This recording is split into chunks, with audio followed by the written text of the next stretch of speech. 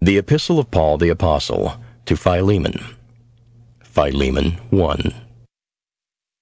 Paul, a prisoner of Jesus Christ, and Timothy our brother, unto Philemon our dearly beloved and fellow-laborer, and to our beloved Apphia and Archippus our fellow-soldier, and to the church in thy house, grace to you and peace from God our Father and the Lord Jesus Christ.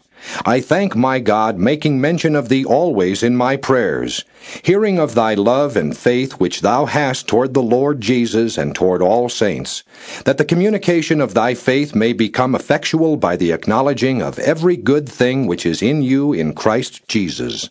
For we have great joy and consolation in thy love, because the bowels of the saints are refreshed by thee, brother. Wherefore, though I might be much bold in Christ to enjoin thee that which is convenient, yet for love's sake I rather beseech thee, being such an one as Paul the aged, and now also a prisoner of Jesus Christ. I beseech thee for my son Onesimus, whom I have begotten in my bonds, which in time past was to thee unprofitable, but now profitable to thee and to me, whom I have sent again. Thou therefore receive him, that is mine own bowels, whom I would have retained with me, that in thy stead he might have ministered unto me in the bonds of the gospel. But without thy mind would I do nothing, that thy benefit should not be as it were of necessity, but willingly. For perhaps he therefore departed for a season, that thou shouldest receive him forever, not now as a servant, but above a servant, a brother beloved, specially to me, but how much more unto thee, both in the flesh and in the Lord? If thou count me therefore a partner, receive him as myself.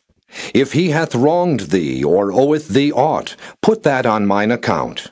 I, Paul, have written it with mine own hand. I will repay it. Albeit I do not say to thee how thou owest unto me even thine own self besides. Yea, brother, let me have joy of thee in the Lord. Refresh my bowels in the Lord.